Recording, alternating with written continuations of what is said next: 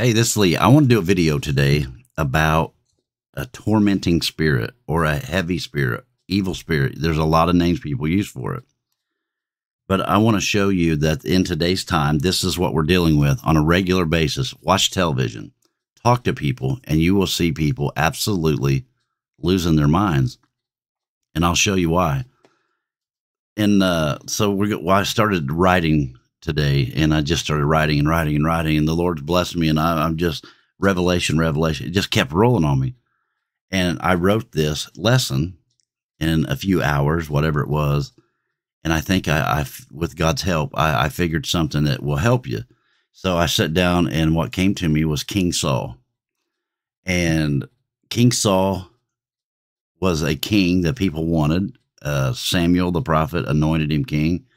Later, God says he repented that he made him king because he started making sacrifice when he wasn't supposed to. He was supposed to kill certain people and go back to war with them, and he let the king live when he shouldn't have. And you can read this. Go to 1 Samuel and read this story because it's amazing. But let's go with one step at a time. I'll show you something. The evil spirit didn't come from God, but released the spirit to trouble him. God didn't have an evil spirit to send to him. God approved it because of his disobedience. And you read this in 1 Samuel 16:14, but the spirit of the Lord departed from Saul. It's gone. The spirit's gone. And an evil spirit from the Lord troubled him. And Saul's servant said unto him, Behold now, an evil spirit from God troubleth thee. So Saul knew it. He had a confirmation in his servant, and he knew the spirit of God was gone. He was a mess. He was just a mess. And something started to happen over time. Remember that David went in and played the harp for him to calm that spirit, to run that spirit away, which, by the way, is another lesson for another day. When you pray in the spirit, play the harp in the spirit, sing in the spirit, preach in the spirit, it drives spirits away. Evil spirits get drove out. If you don't, then they have a place to come and live. Another story for another day. The second one is an evil spirit causes jealousy. Very much. You see this all the time in church. You see it on the job. Jealousy is crueler than the grave, and it eats people alive. In 1 Samuel 18:8, and Saul was very wroth, meaning mad, and the saying displeased him, and he said, They have ascribed unto David 10,000, and to me they have ascribed but 1,000. And what can he have more but my kingdom? So they went out to war. They went out to battle. They come back in. The people, a woman singing a song, and the people started saying, David killed 10,000s with an S, but Saul killed thousands. And it made him jealous. And he said, what else can happen now? He's just going to take my kingdom. Saul had an evil spirit. He knew he was going to lose the kingdom. Okay, next section. The evil spirit made Saul want to kill David. An evil spirit is murderous. And I want to say this and get this out there. There's two ways to kill somebody. You kill them with a gun, a knife, just kill them physically dead.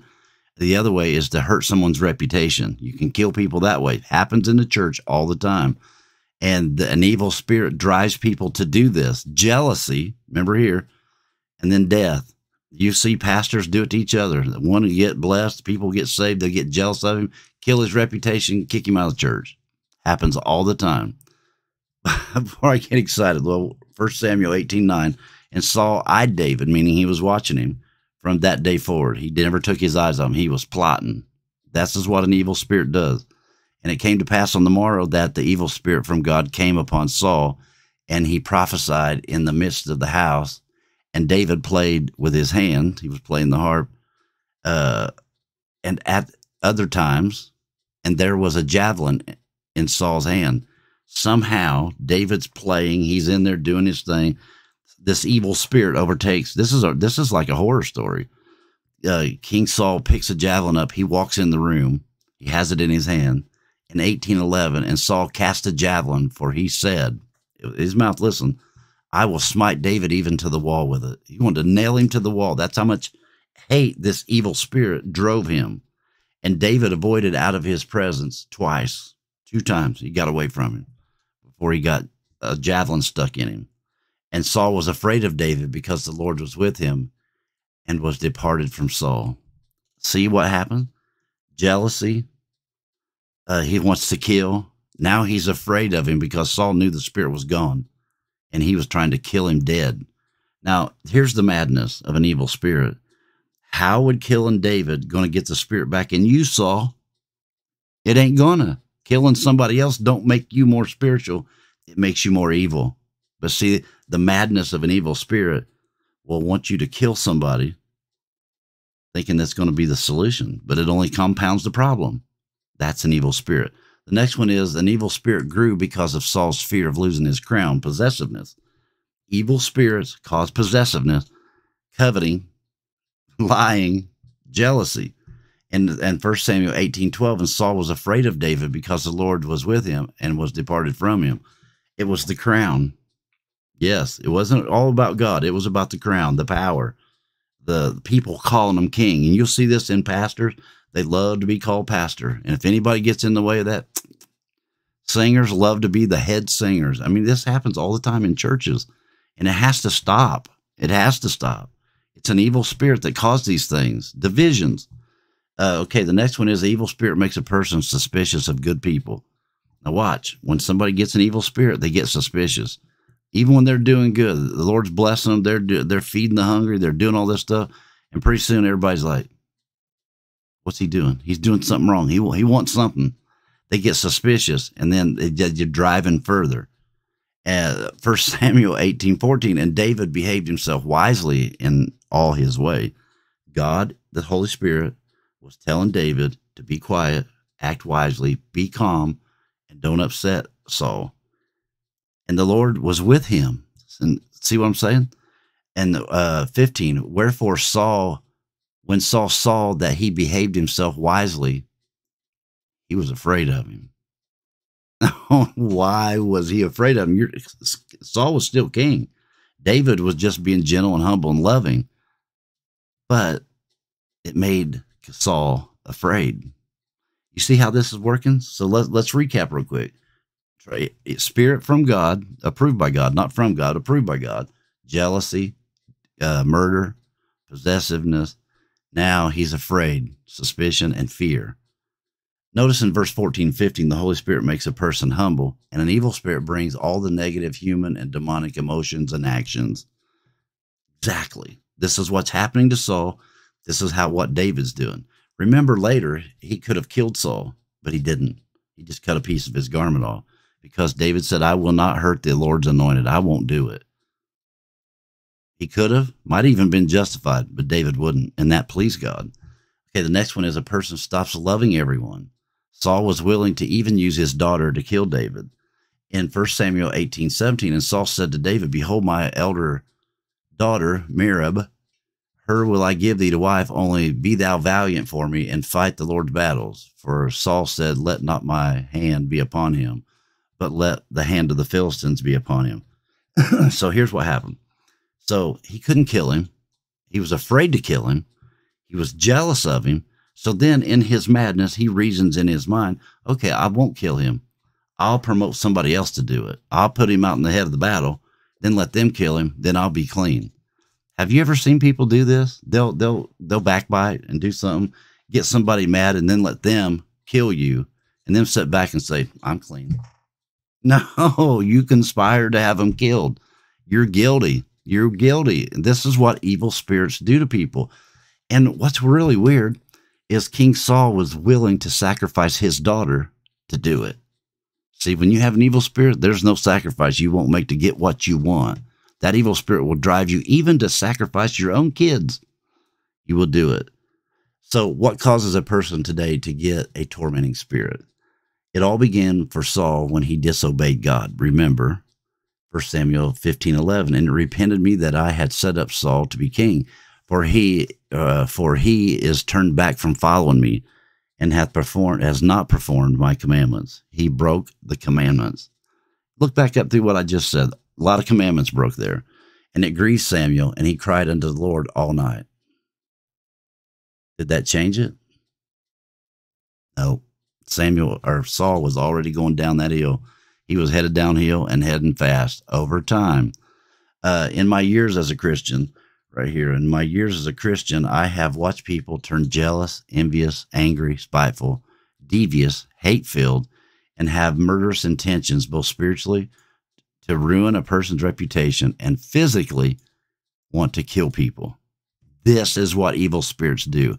When a person's that way, boy, there's nothing they won't go to get what they want, because this is not just their mind anymore. It's the evil spirit controlling the mind. So let's go back in history a little bit. Remember the story of Cain and Abel, the first murder of man ever. In Genesis 4:3, in the process of time, it came to pass that Cain brought the fruit of the ground and offered it to the Lord. And Abel, he also brought the firstling of his flock and of the fat thereof. And the Lord was respect unto Abel, and not of his offering, but unto Cain, and to his offering he had not respect. And Cain was wroth, for his countenance fell. Why? So let's make it straight so you understand this. From the beginning, Adam and Eve taught their sons that you had to offer animals, because the burning fat pleased God. He loved it. And it also represented the blood that was shed when you did an offering would someday represent the temple and then Christ on the cross. So they knew, they both had the same parents. They knew what was right. Abel was willing to do what he was supposed to, but Cain tried to get away and offer grains, fruits, vegetables, all kinds of stuff. Well, then he was upset because he knew that God didn't have respect on it. Yes. And the Lord said unto Cain, why are you wroth? Right here. Why are you wroth? And why is thy countenance fallen? See, people can tell when you're not doing right. They see it on you because your countenance falls. The way you act, look, it falls. And if thou doest well, thou shall thou not be accepted? ? And if thou doest not well, sin lieth at the door. Whenever you do good and you know God's not accepting it, you better start looking, because sin lies at the door. So not only is he wroth with God for not taking what he wanted to give, God also says, what's wrong with you? If you did well, I would accept it. But he didn't. He offered grain. He didn't offer meat. And God said, sin lies at the door. And unto thee shall be this his desire, and thou shalt rule over him. Now, that's another story, but let's go on. And Cain talked with his brother Abel over time. Now, remember what I said, it don't happen all in one day. And it came to pass when they were in the field that Cain rose up against Abel and slew him. He killed his own brother. See what an evil spirit does? See what happens in the church when they kill each other? They talk bad about each other. They're hurting each other's reputation. A husband and wife do it to each other, jockeying for power. Siblings do it. Mother and father do it to their kids, and their kids do it to their parents. They kill each other. In 4:9, and the Lord said unto Cain, where's Abel, thy brother? And he said, I know not. Liar. He just lied. Am I my brother's keeper? Right here. You sure should have been. Because if we were our brother's keeper, our sister's keeper, then we wouldn't be killing them. We'd be wanting to take care of them and watch out for them. But he uses where he failed as an excuse, and God's not going to buy it. Am I my brother's keeper? And he said, what hast thou done? The voice of thy brother's blood crieth to me from the ground. Now, what's important about this is life is in the blood. Read the Bible. It says this. When Jesus died on the cross, when he bled, they pushed all the blood that went down through the beatings, the persecution, nailing to the cross. He died on the cross. Every drop of his blood cried out to the Father from the ground. And this is why we're saved. Without the shedding of blood, there'd be no remission of sin. Where Cain slew the innocent brother Abel, Christ volunteered his life, the blood. Cain messed up. He was supposed to offer animals because the blood would represent repentance and forgiveness, but he didn't, so he killed his brother. This is what evil spirits do. This is why husbands and wives fight. This is why children are disobedient to the parents. This is why pastors hurt people and people hurt pastors. People in the church fight. This is why there's violence in the street of America today. It's because of that tormenting spirit. So you see, like down here, so you see, we have to watch what we are saying, feeling, speaking, and all we do it for God and not ourselves. Colossians 3:17, and whatsoever we do, whether word or deed, do it all in the name of the Lord Jesus, giving thanks to God and the Father by him. So whatever we do it for God. We don't do it for credit. We don't do it for pats on the back. We don't do it to hold a position in the church. It's this driving spirit is in the pulpit. It's in the church. This evil spirit to torment is in homes. It's in people. So before I get too out on that. So what happened to King Saul didn't happen in one day, as I said. It happens over time. That's the secret. People think they send this big thing and then poof, that all this happened. No, it's time. God's patient with it. Time. Remember this, when you give a little, you lose a little until one day you've lost it all. And this is what happened with King Saul. Even went to a witch to bring up the dead. Now, he's the first one, should know better than that, but that's what that evil spirit did to him. Ain't it unusual and remarkable that somebody that has a tormenting spirit, what they'll go through, they'll turn on their own children, they'll lie to them, cheat them, take money from their own kids, they'll do everything because an evil spirit is tormenting. Okay, so how do you avoid it? Here we go. Be ready to repent the second you feel anything negative. The second you feel anything negative. Admit your fault immediately to the person and God, I should have put there. Repent to them, repent to God, confess your faults one to another, and pray for one another. Remember James, book of James, and change. You have the power. You have that power with God. This is important. Remember, you need the Spirit. Pastors, it's time to start preaching in the Spirit. All that talking, it ain't working, man. Your people are dying right in front of you. And teach people how to apologize and set things right. Set it right with God. I still believe with all my heart God wanted to turn Saul, but Saul wouldn't. He wouldn't. He went away. So what is it? What is it doing? A king against his successor with David and Saul? A man or a woman against their spouse? A sibling against a sibling? Shame on you. A parent against a child? Shame on you. A child against the parents? A child against God? Can you see how evil this is? Let me go with some scriptures, and you stay with me a minute. I promise you this is going to help. Luke 13:24, strive to enter into the straight gate. For many, I say unto you, will seek to enter in and shall not be able. Now remember, this is Jesus talking. When once the master of the house is risen up and has shut the door, and you begin to stand outside and knock at the door, saying, Lord, open up to us. And he shall say unto you, I know you not, whence you are, where you came from. You don't know anything about you. Then shall he begin to say, we have eaten and drank in thy presence. This is what people will say. And thou hast taught in our streets. Being they stood back and watched, but they went the wrong way. But he will say, I tell you, I know you not, whence ye are, depart from me, all ye that work iniquity. There shall be weeping and gnashing of teeth when ye shall see Abraham and Isaac and Jacob and all the prophets in the kingdom of God, and you yourselves thrust out. And they shall come from the east and from the west and from the north and from the south, and shall sit down in the kingdom of God. And behold, there are last which shall be first, and there are first that shall be last. This is what we need to listen to drive away evil spirits, drive away jealousy, drive away grouchiness and hatefulness, stinginess, overbearingness, picking at people, being jealous and try to tear somebody down to somebody else. So that's an evil spirit, brother. You got an evil spirit, and you need Jesus to drive that out. You need to start the process now. Let me show you something. This is just the last thing, and then I'm going to go. Psalms 2:10. Be wise now there, O kings, be instructed, ye judges of the earth. Serve the Lord with fear, and rejoice with trembling. Kiss the Son, lest he be angry, and ye perish from the way, when his wrath is kindled but a little. Blessed are all they that put their trust in him, in Jesus. Evil spirits, man. Woman, there's evil spirits out there, and they're tormenting spirits. They are tormenting spirits. They tormented Saul until he ultimately died, and his sons died, and people died in Israel.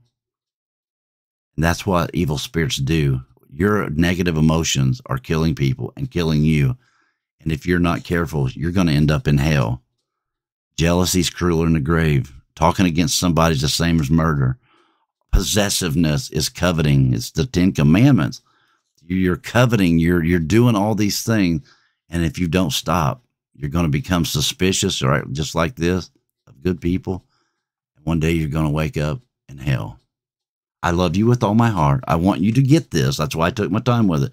It's a little long. I guess it turned out a little long, but I want you to understand tormenting spirit is in our times now. It's in right now. And you have to read your Bible, read, pray, shout, sing, do everything you're supposed to, and don't be lazy, because if you're lazy, they'll come in on laziness too. I love you with all my heart. Be blessed in Jesus' name. Stop back. Share this with somebody. Tormenting spirits. They're trying to get to you. Keep them out by doing the will of God. Kiss the Son in the way. Love you. Have a great day. Bye.